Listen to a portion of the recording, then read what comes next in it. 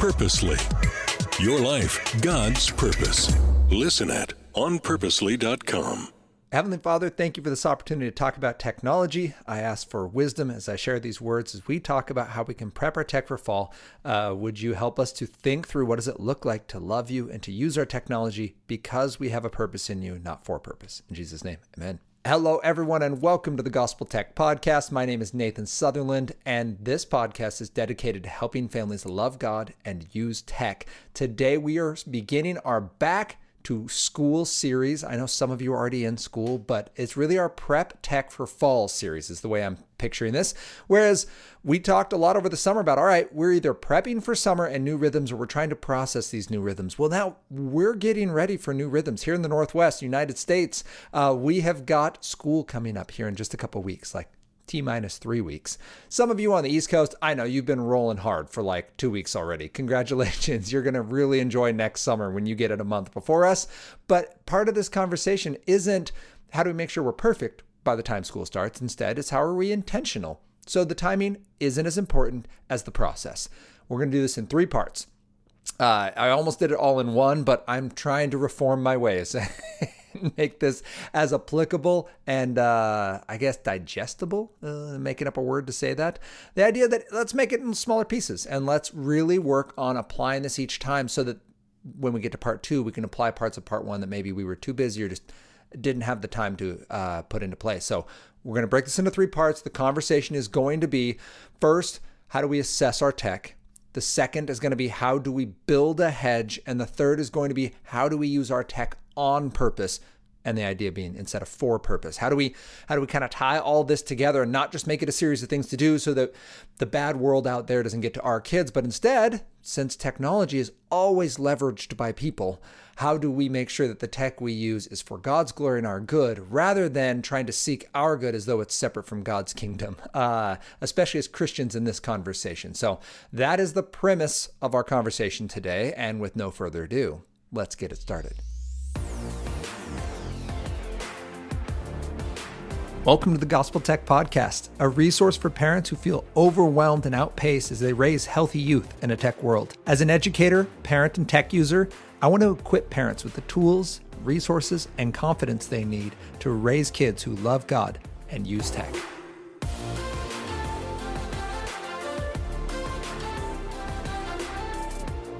Thank you to everyone who's helped make this podcast possible. Thank you for listening, for sharing, for liking and subscribing so you don't miss any of our new content. You can check us out on YouTube. I've forgotten to mention that the last few weeks, but Gospel Tech, if you search that in YouTube, these videos will be populating there. I am actively hiring help to get more of this content out in more locations because we are busy with talks, which is awesome, and busy with this awesome fundraiser coming up. And all these amazing opportunities mean I need some people to help me. So thank you for helping make that possible. And for those of you who do financially support us, thank you, because you're the one that lets me, or you're the ones, there's more than one of you, who lets me hire people and get this work done on a grander scale and to more people, because that is, at the end of the day, the end goal.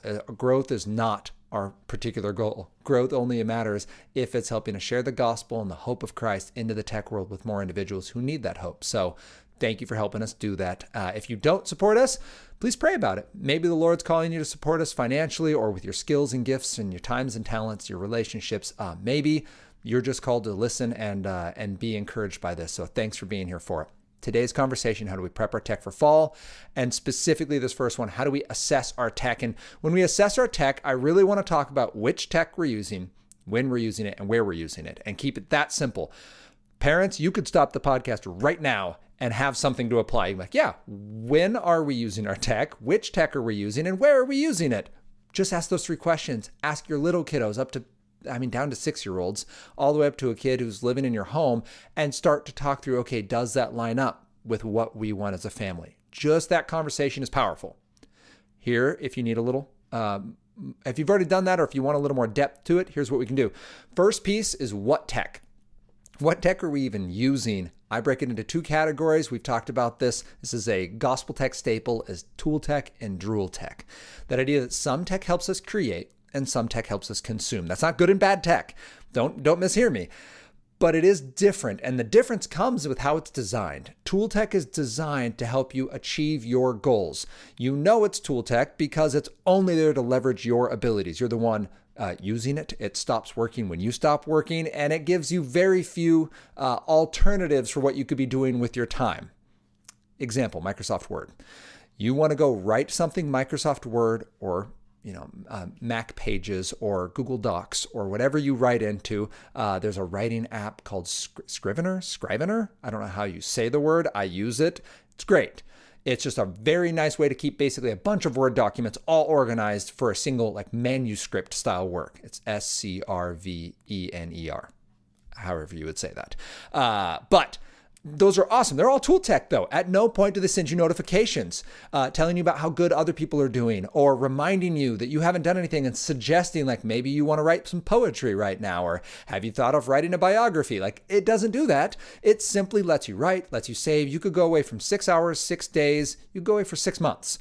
Word is never sending you a notification. Now, I'm not going to say it never will, but actively right now, it's purely designed as tool tech. Drool tech, on the other hand, is designed, yes, to help you accomplish something you want. You want to have fun. You want to connect with friends. You want to create something. Very cool. You want to learn something. Awesome. But it's also designed to take your time, your focus, and your money. Now, it's not all bad, but it is very different from tool tech. So if you were to use something like a 3D printer, or you were to use something like a game design program, that's all tool tech. It's only doing what you want to do. But if you want to learn Spanish through something like Duolingo, it has gamification tied in, it has behavioral design, and its job is to keep your time, your focus, and your money. Will it motivate you to learn Spanish? Probably, yeah. It's very good at helping you build a habit, and that's a habit you want.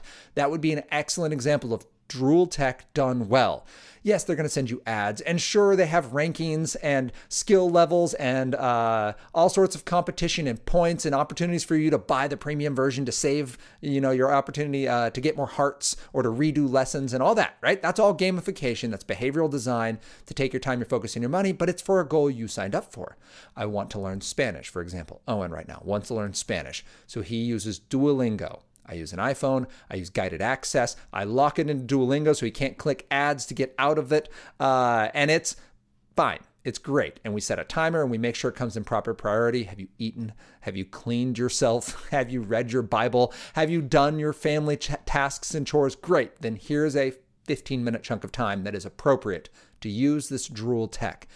But it's very important we know it's Drool tech. Just because he's learning doesn't change what it is. It's designed to keep him longer, which means when I'm like, hey, that's our timer, he goes, oh, but I'm only partway through this lesson. Oh, but I just want to get this one extra heart. Right, I get it. The thing is really good at taking your time, your focus, and your money. That was our timer. We're done now. It's important to set boundaries around Drool tech. Tool tech very rarely is fighting you on that. Almost every time you have an argument about technology and you go, hey, it's dinner, and your kid is using a tech, Drool tech is the one that goes, 5 more minutes. You could get 5 more, right? So that's why we want to know, what are we using? Drool tech is going to be social media, video games, streaming, shows, and music. Music falls in there because it's algorithmically driven, meaning it knows where you are, it knows who you are, and it's going to give you suggestions. It's not giving you what you asked for. Like, I want to listen to Beethoven. It's like, but what about? Have you listened to any of this harpsichord before, right? Like, that's what it's trying to do, is to diversify your interest, to get you into new things so that you come back more often, stay a little longer than you want, or are willing to spend a little more to get whatever the product is. So first, we got to know what we're using. Right now, you could pause this podcast, have a conversation in your car, write it down on a sticky note or in notes on your phone, write down what tech you use, and then take a guess. Is it tool tech? Is it purely designed to help you create? Or is it maybe got some tool tech aspects, but with some Drool tech undergirdings? It's designed to help you accomplish a goal, but with this taking your time, focus, and money aspect to it. Take a moment, talk it out, and then come back to this, because then we're going to go into, all right, we know what tech we're using, but that doesn't answer when we're having this bigger question of assessing our tech. We want to first assess what we're using. Then we want to know how we're using it. And I guess we'll get back to that, because I want to know really when and where is the next piece. Our family needs some kind of boundaries and understanding. So where, I say this a lot, and I'm going to say it again, Drool tech specifically does not need to be in your bedroom. which means if you have technology that's kind of both, like a laptop or any other device, an e-reader, but it has internet access, that's going to probably make it Drool Tech. If it has apps that can be on it, it's going to be Drool Tech at some point. Most apps are designed to take your time, your focus, and your money. That technology does not need to be in our bedroom. Bedrooms need to be places of respite and sleep. Sure, you do homeschooling and someone needs to be on a Zoom call, or they need to be listening to a teacher present during certain hours of the day. There's ways to do that well, and we'll talk about it more next week when we talk about hedges. That's fine. You set a time, say, great, I get it. There's 90 minutes. You need time in your room.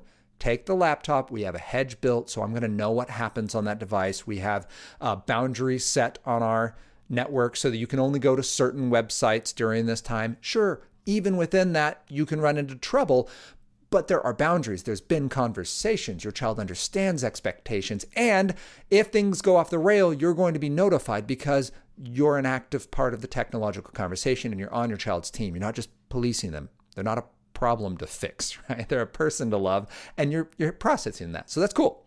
With that in mind, it's not loving to allow Drool Tech to be in the bedroom. So we need to get anything that has social media, video games, streaming shows, streaming music. I would even argue news apps, because while they, again, can be tool tech, they're not designed that way. They're designed to get you to come back, to get you to scroll again, to get you to swipe down and see if new information pops up. That's all behavioral design for engagement, time, focus, money. We want to be intentional about keeping space between that and our sleep. Sleep is so important, especially for young developing brains. So that's our where. The second part of where is where it goes when it's out of our bedroom is into a public place. Pick a room of your house. This is going to be our tech room.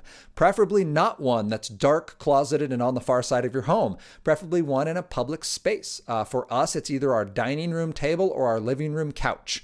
Living room couch allows us to hear it and to see it. So yes, you can watch that video that's on YouTube. We pull it up. I use an ad blocker, and then they can go and watch their show for whatever amount of time we agreed on, or sometimes we watch shows through something like Amazon Prime, where they'll watch a Wild Kratts. Fine, you can watch that here, but I need to be able to hear when that show's done. So that just doesn't roll into another video. It's worth, by the way, turning off the autoplay feature so it doesn't just roll into another video in case you're out of the room doing something.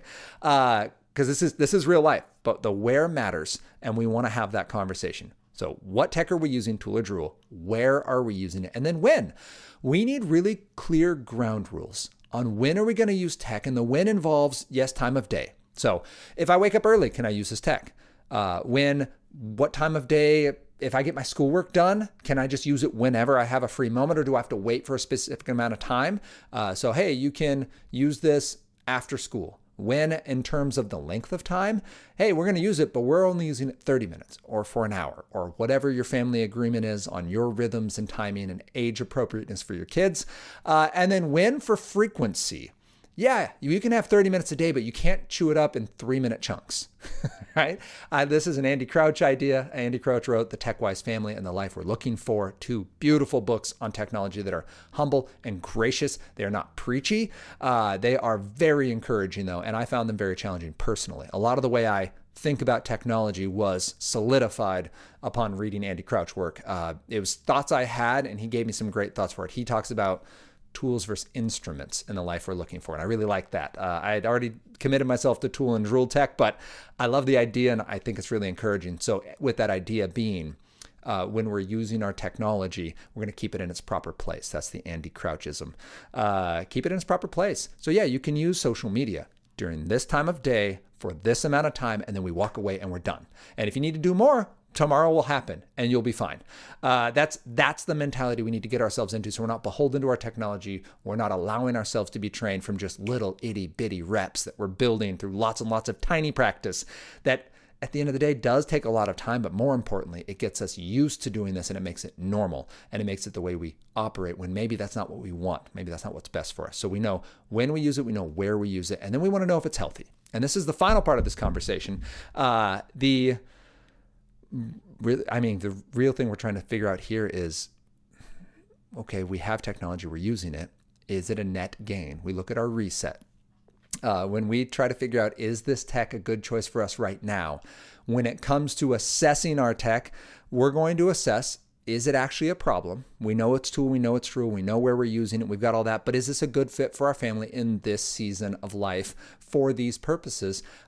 It goes with our dual tech, so check that with your games, with the music you play, the shows you watch, the news you engage, certainly the social media that you're on, great. And your tool tech. Some of us have problems with email. It's not trying to be addictive.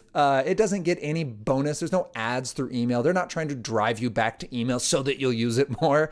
But it is really sticky, especially for those of us running our jobs and businesses, right? We love sending those extra emails and then going back and checking, like, is it here? Did we get that thing? Do I have that next job? Did I get that next response? That can be very exciting and encouraging. And it can be a bit of a problem. I had to remove the app off my phone, so I can only check from a browser or from my work computer. I have to set times of day and actually days. I don't check my email every day because for me, that was a thing. How did I get to that point? Well, I had to ask this question, reset. Is it healthy? Reset is we look at our tech, tool or drool, and ask, does this tech improve or impede our relationships and responsibilities, our emotions, our sleep, our enjoyment, and our time? When you have a reset, this isn't, oh, I've got a problem in one of these 5, therefore I crush this and never use the tech again. That might be what you do. It's what I've done with gaming. I had a 5 out of 5 on my reset that was negative in all 5 areas. Gaming impeded my relationships and responsibilities, my emotions, my sleep, my enjoyment, and time. It was not a positive in any area. There were positive aspects, but the net result was always bad. So sure, I was relational when I gamed, but I also skipped seeing people to get back to my video games. So sure, really all I was saying is when I see people, they'd better want to play video games. And if they don't want to play video games, I just won't see them. So I can't argue that games were relational in any honest way in that conversation. But for you, maybe that's not it. Maybe it's like, you know what? Just that one game really gets me. Or just social media needs some more boundaries around it because it's impacting my relationships. And I want it to be positive, and it can be, but it's going to have to be 15 minutes 2 days a week. It's going to have to be this particular window of my day and then no more. And I can't check it again, like whatever it is for you. So your relationships, responsibilities, your emotions, sleep, enjoyment, and time. And just to break those down quickly, there's lots of episodes you can go back and check. I'll say it here. Relationships and responsibilities, meaning if your technology for you and for your children, if when you go on this piece of technology, your relationships are improved, they're stronger, and your responsibilities are more thoroughly followed through on. That's awesome. Your yes is yes, your no is no, and your tech helps you. So my smartphone keeps my meetings there, and the links are right there, and I can type notes about what we're supposed to talk about. Awesome. I've got 3 meetings today. My technology helps me with that. So on that piece, smartphones improve my relationships and my responsibilities. But I don't have social media on it. I don't have email on it because I found that those aspects of my technology actually harm my relationships and responsibilities. All right, so I use both those through my browser or I use them through my work computer because that's where my social media focus really is trying to extend this gospel work to the internet. Okay, cool. Fixed it, right? I had an impeding issue. I removed video games, but I kept smartphones with some adaptations. That's the goal of the reset in assessing our technology for this fall. Then we look at our emotions. Really all we're looking at here is our high highs and our low lows tied to it. Do I need this piece of technology to be okay? Then we look at sleep. Again, Drool Tech in the bedroom is really our number one. If you have a smartphone in your room and you're using it as an alarm clock, you don't need a $1,000 alarm clock. You can buy one off Amazon for $30. It uses 2 AAA batteries. I can put the link in the show notes. It's a great little alarm clock. We use it and it's great. No internet, works wonderfully, and you can take it wherever you go because it's battery run. Replace them every 6 months to a year or use rechargeable and just recharge them every 6 months to a year. Then we go to, after sleep, we go to enjoyment. And really we're looking at, does this piece of technology absorb our enjoyment or enhance our enjoyment? Meaning, do I play video games because I'm already happy? And when I play these video games, I just get more joy. Or in my case, am I gaming for joy? Because life is lame and I need to get back to this to be okay. That's what we're talking about.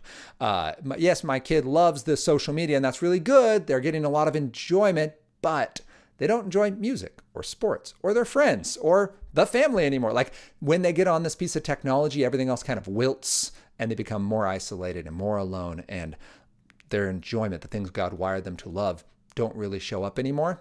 That's what we're talking about. And the final one is time. Really, can you be content with a limited amount of time of this technology? Can you set a limit, walk into it, and be okay with it? So in this conversation, then what we just looked at for our first part of prepping tech for the fall is we're going to assess our tech. We're going to assess which tech we're using. Is it tool or drool? Is it fitting our family in this season? Where do we use it and when?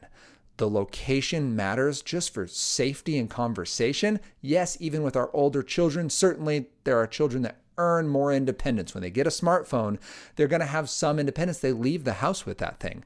There's going to be some accountability. That's part of the hedge. But they're not just going to be given it. Please don't give your child that amount of trust if they've not proven in little things that they're trustworthy with it. That's the where and the when. Finally, we have our reset. Is it healthy? Some of us, we went through this 5 and go, you know what? Our technology is improving all these areas. That's awesome.